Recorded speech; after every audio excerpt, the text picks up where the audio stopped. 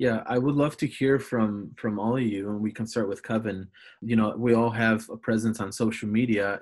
We're all also designers. That's our profession, and I would love to hear some people say things like, our social media could be, the content could be all design, but then something happens like what we've noticed in the last 2 weeks with protesting, and the unfortunate death of someone in the hands of someone in power, and so we use our social media to protest, and we put things, we put things about social injustice, and we get political, and some people might say, you as a designer shouldn't get political because it's bad for business. What do you guys think about that? Oh, happy to start. I think when I think of my 20 plus year weird career path, what I am proud to say is that I feel like, and I'm making the conscious choice, right? I had to start my own company to make this choice, and I want to bring my full human self to the equation, right? And apply that to needs that are actually, emerging in the market. We're in a society that is shifting. The value criteria of what our customers think about, our audiences think about, it's constantly shifting. We've seen so much change, and that would have taken years in the last handful of days, right? And when I look at how institutions, enterprises have been able to respond to some of those things, or continue to allow certain systemic issues to continue to play out the way that they have, leaving huge demographics of people out, leaving them out, or exploiting or disenfranchising. Like, there's tons of human need to be solved for, and I almost feel like design has helped empower me to be a servant leader slash advocate, to be able to affect change. Like, I'm coming from a personal story where there was pain, descended of slavery, the overt encounters that have happened to generations before me, my family and my parents and myself, and then how that translates to covert experiences inside academia and the places that I've worked. Right, these things are real, and I want to bring my full human self, because I think these things not only inhibit my own personal safety and experiences, but when I look at managing a business and helping other businesses be successful, the notion of relevance is super important. If your leadership team, if your boards, if your VCs, if your investors, if your teams don't mirror the world, you're going to quickly become irrelevant. And you can't be complacent. You always have to be willing to adopt new approaches, new people with new sensitivities from different cultures, perspectives, racial understanding, right? Because it all translates to how do we serve our fellow human being with empathy and compassion. We have to understand, we have to mirror what we're serving. Yeah, I can go off of that. I feel like this is not even a political issue, but people being killed by police is a human rights issue. Like, a political can be like, how much should we tax the rich, or how much should we tax this middle class, or should we cancel student loans? That maybe that's political, but I feel like this is not. And just to echo Kevin, like, you have to be relevant by representing the culture and what's happening right now. Like, I feel like the brands that resonate the most, they are in tune with the culture. And for me, as a young person, I'm 28, I'll be 29 in a week, I feel like Black people lead the culture. Like, that's just how it goes.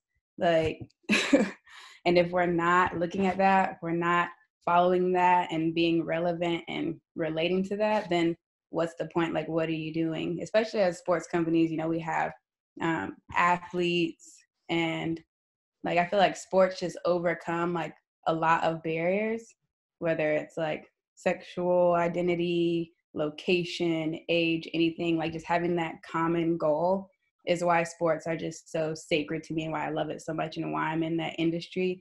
And I feel like if we don't use our voice or brand or whatever platform it is to continue to reinforce that common goal, that we're all human, we all deserve this, we all deserve the opportunity, we all deserve this and that, and just using that to like find equity, not equality, but equity, then I think we're doing ourselves a disservice, and design really has power. And I feel like for me, when it comes to social media, like, I have my own personal page, and you'll see that it's a bunch of activism stuff for my daughter. And then I have, like, I guess my brand page that I kind of barely pay attention to. maybe I should a little bit more. But I just feel like social media is just a powerful tool. And if we don't design to help people, then what are we designing for? I mean, it's interesting. Oh, sorry. I just think, what's the point? It's been an interesting journey for me.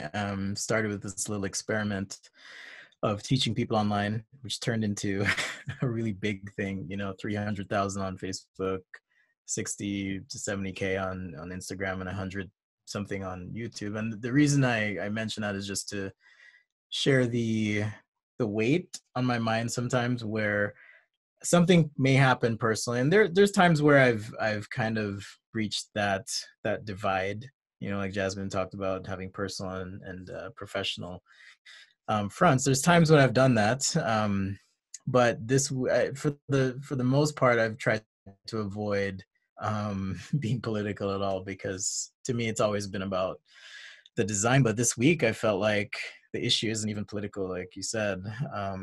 It's about decency, and again, this theme of past, present, future. The past certainly influenced, I think, the history of design, right? If there were equal opportunity in the past, if my people weren't subjugated for hundreds of years, if we weren't taught to be subservient to white masters overtly and covertly through different mechanisms and schema in society, like these things are interlaced and woven in society, chances are Dieter Rams could have been rolling with some black dude, and they came up with stuff, and here we go. And then I wouldn't have any issue with it. But it's been interesting questioning these principles, for example, again, going, is this really me? And how do I now weave my voice and my culture into the things I do? So anyhow, back to your question. I decided I had to say something. I just had to speak up, and I did. I tried to do it in a way that, again, focused on not the political left or right, but more so right or wrong. And, is this something we're willing to just accept? And at the same time, even though we all have platforms and we have this reach, I didn't feel like additional steps. Diversity was mentioned earlier, and inclusion.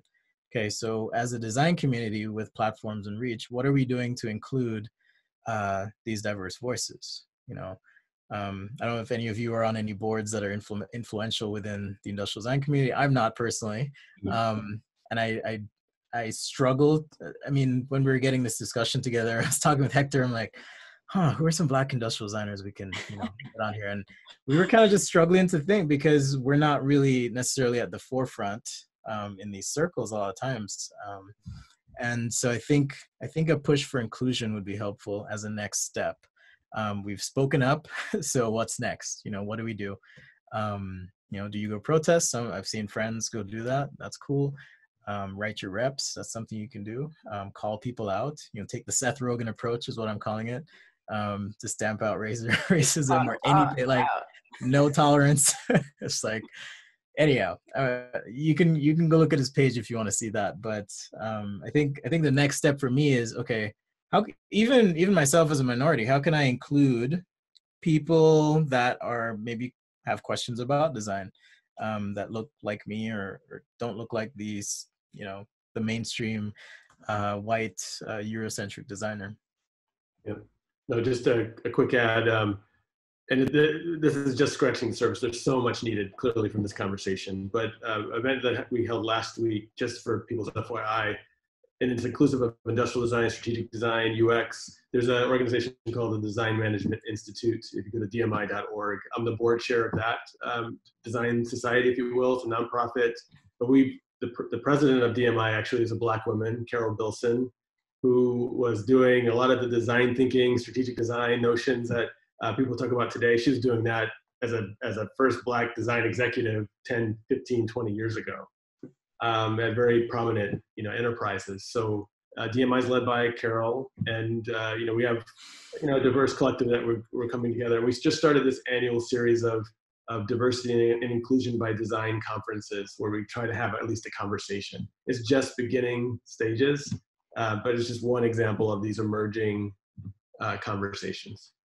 And I have an ad as well. I just feel like if you're a company or a person or a brand and you monetize off a certain culture, you should be invested in that culture's problems as well as their victories and their celebrations. I mean, at Under Armour, we have like lots of things we call moments that matter. So we have Pride product line. So we'll have shirts that are really celebrating the LGBTQ community. And we have International Women's Day. We'll do that throughout all of our products. We even have Black History Month. So we'll do that throughout shoes, t-shirts, whatever it is. Like we monetize off these moments. And if we're going to do that, then we should be invested in those same groups that have issues that are like dire to them. So I feel like at this moment, it's not about being political. It's about being invested in our consumer and the same things that we want to monetize off every single day. And that's just really important to me. So we have Black History Month. So now that needs to be Black Lives Matter.